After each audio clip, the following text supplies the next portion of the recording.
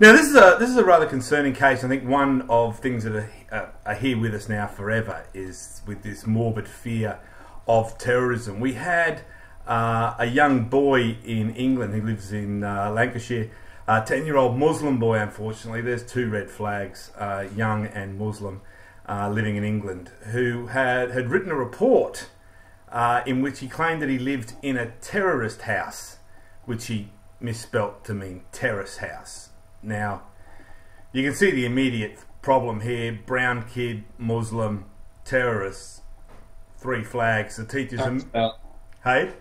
Can't spell. Can't spell. Well, the teacher didn't think that, Chris. The teacher didn't think he couldn't spell. The teacher reported what was possibly a terrorist cell growing in this child's home. So his teacher reported it under the new 2015 Counter-Terrorism and Security Act, which requires teachers to, at the first sign of anything suspicious, report it immediately to the authorities. So, of course, the authorities went to this young brown Muslim family's house, and in the report it says they found a laptop.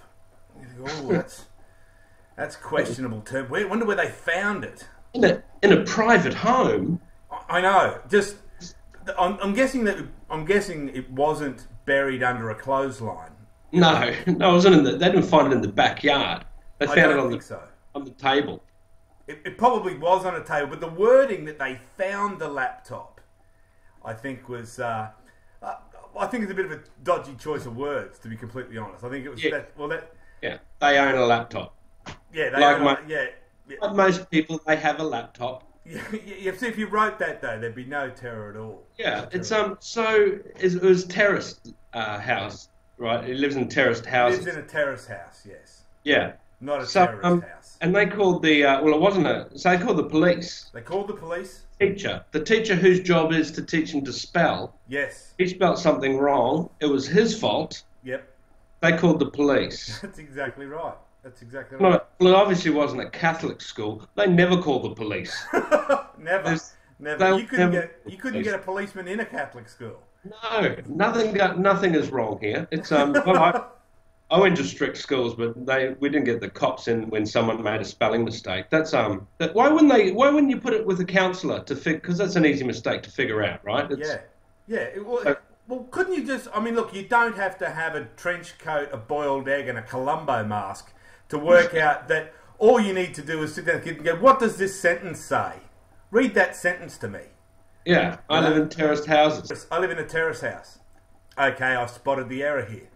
Yeah. It's an ED, not a T on the end of that. The terrorists have won then. If we're taking the police to school over spelling mistakes, the terrorists have clearly won. It's over. Congratulations. Well played, terrorists. Yes, I mean, I thought, well, you're right. That's the terrorists have won. The fact that we've said that we do not want terrorists are not going to change the way we live, is usually said at the same time by somebody fisting Nana at the airport looking for a nail file. But look, I think there were some other things we had a look at, Chris, of kids who have written some questionable reports that could actually be dragged in to investigate them. And this is I think how you deal with it when kids make funny spelling mistakes. You go, isn't that funny and cute? Aha! You don't call the police. Yes. Someone who did it right got a website together. I got a couple of favourites. Can I tell you my favourites? Yeah, go and tell me yours. One of my favourites is my dad is the best cock ever. Now, it's obviously meant to be cook, and I'm going to give him the benefit of the doubt and assume that's a chef's hat he's wearing and not a giant dick. It's hard to tell. Sometimes the pictures, when you see the words and you see the pictures, I like horses. And it was spelt Hores, or H-O-R-E-S, as you can see there. And but I like the list of things that I like horses, and a list of stuff they do. Like they like carrots. Those do like carrots. They can put their legs straight up. They can. That's true. They make you feel good. Dad wants one, but Mum says no.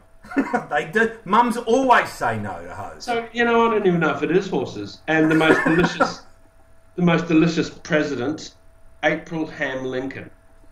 He would have been slightly glazed but delicious. Which got an A+, by the way, 7 out of 7. So answer was correct, so God knows what the fucking question was. And maybe we should be calling the police on the teacher that marked that. I think so.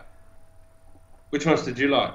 Okay, I'll tell you who I like. I really liked this one by this kid who wrote, I like Mrs. Edwards. She is my teacher. I like when she does meth with us. I really did like that one. I thought that was very clever. That's a great... Yeah, because who doesn't like meth? You know, especially when you can do it with a teacher. Yeah. It's a great way to become teacher's pet. Hi, miss, I bought you an apple bong. Yeah, surprise. I like this one. Dear Mummy, I raped this present for you. I hope you like it. Love, Barnaby. Yeah. Thanks, Barnaby. I'm not very good at raping presents myself. It depends what it is. David Jones, they'll rape you for it after they rape your wallet, giving it to you. And probably one of my favourites was this one. This little kid that's drawn 3 little pictures with the caption on it, "You can't cash me." And I wonder why the cunt couldn't cash him. I think it's because he was very fast.